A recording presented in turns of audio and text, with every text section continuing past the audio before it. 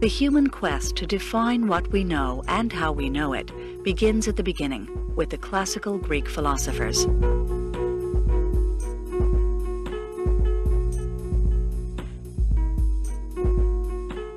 In the Republic, Plato examined the very pragmatic issue of how it is that people could lead good lives. And it is this seemingly straightforward question that led him to explore the very headwaters of knowledge.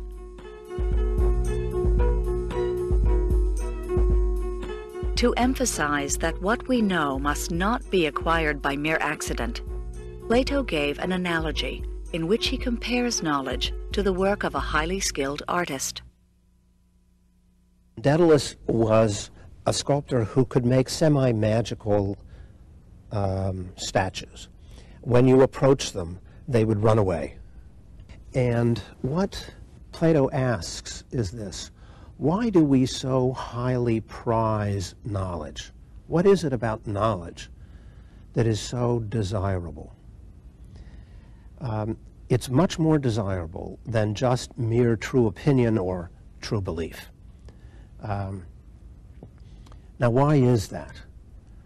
And out comes the analogy. The analogy is, knowledge is tethered true belief. We want the statues not to run away. We want our true beliefs not to want to run away. We want them to be founded upon something permanent. The Republic also contains Plato's famous allegory of the line. He asserted that knowledge can be understood as a vertical line divided in two unequal segments, each of which is itself made up of two unequal parts. The lower portion of the vertical line represents knowledge received through the senses, that is, opinions or beliefs. The realm of the senses is further divided into perceptions of visible objects in this world on the one hand, and images and reflections of those objects on the other. As mere copies of what exists, images and perceptions are the lowest forms of knowledge. The upper portion of the vertical line represents the intelligible world, the world of what Plato called the ideas or forms, the true essence of reality. This world can't be reached by the senses. It is only accessible to reason. Here, there is another division between provisional or incomplete knowledge on the one hand, and the complete knowledge of the forms on the other. Episteme, true knowledge, only comes at this highest level, where what is true and what is real become one. Much of what we now deal with under the concept of truth versus falsehood, Plato will deal with under the rubric of authentic versus fake. And that is a serious difference in a way in both metaphysics and philosophy of language and epistemology. In his allegory of the cave, Plato gave one of the most compelling accounts of the relationship between truth and authenticity. Plato said, "Imagine a cave in which people are tied down so that they can't see behind them. They can only look ahead at the back wall of the cave. Behind them are others standing behind a ledge. These people hold puppets over the ledge. Behind the puppeteers, there is a fire whose light is projected onto the back wall of the cave. The prisoners see the shadows of the puppets, but since that's all they know, they think these shadows are reality, the essence of the world. In fact, not only are the shadows not real, but the puppets themselves are not real." Our own account signifies that the soul of every man does possess the power of learning the truth and the organ to see it with, and that, just as one might have to turn the whole body round in order that the eye should see light instead of darkness, so the entire soul must be turned away from this changing world until its eye can bear to contemplate reality and that supreme splendor which we have called the good.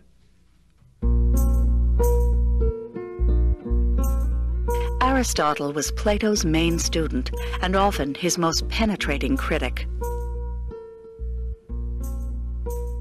He came to reject Plato's forms, which he felt were nothing more than abstractions of actual things.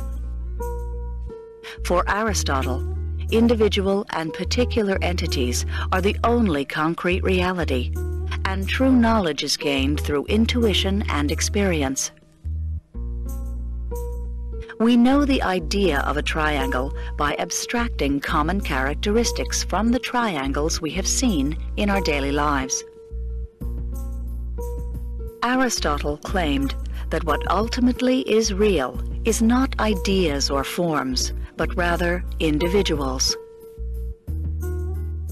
Aristotle believes that human beings are generally endowed with the abilities to understand the world around them, more or less completely. Some, of course, are better at it than others, but where Plato would see people as divided in different classes according to their abilities, Aristotle thinks it's only a matter of degree rather than a matter almost of the kind of person.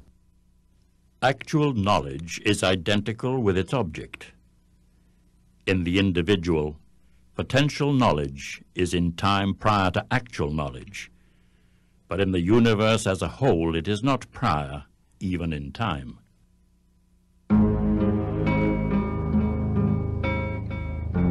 One attribute that the epistemologies of Aristotle and Plato have in common is that they both seek out the bedrock upon which knowledge can be built.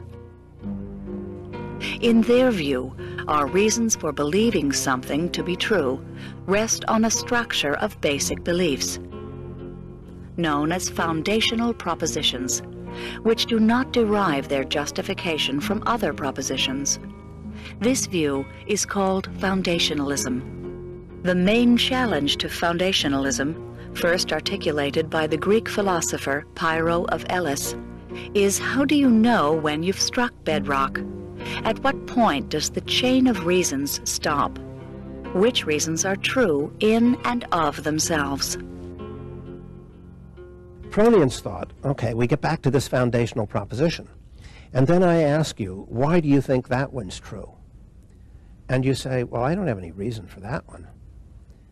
And in fact, you go even further and you say, I don't need a reason for that one. Don't you see, this is foundational. And then the interlocutor can say, okay, I see, you think this proposition is true, but you don't need a reason for it. Is there something about this proposition which is such that propositions of that sort are true even though you don't have a reason for them, that you're entitled to assert them even though you don't have a reason? And you'll probably say, well, yes, they're describing my sense experience, you might say.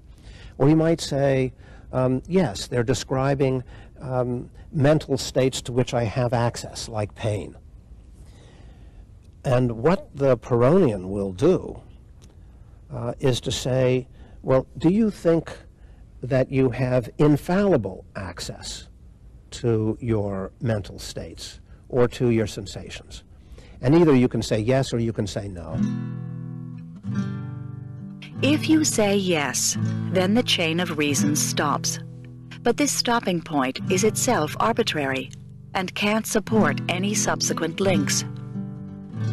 If you say no, then your chain of reasons is infinitely long, in which case you have an infinite regress, and your belief isn't justified by a foundational proposition. If the chain goes in a loop, then you have a circular argument. Any way you go, you hit a brick wall. You are stuck in epistemic regress, and the view that this stuckness is unavoidable is called skepticism. The most fundamental problem about knowledge we can raise is, where does the buck stop? Or does it just keep going? Skeptics saw that opposing arguments often seemed to carry equal weight, and believed that the search for truth was an unending process. While this may seem a distressing conclusion, their goal was actually to achieve tranquility of mind by suspending judgment altogether. They rejected dogma in all its forms, and skeptics since the time of Pyrrho have believed that all philosophical systems are suspect because they far exceeded the limits of what can be known. The main basic principle of the skeptic system is that of opposing to every proposition an equal proposition. For we believe that as a consequence of this, we end by ceasing to dogmatize.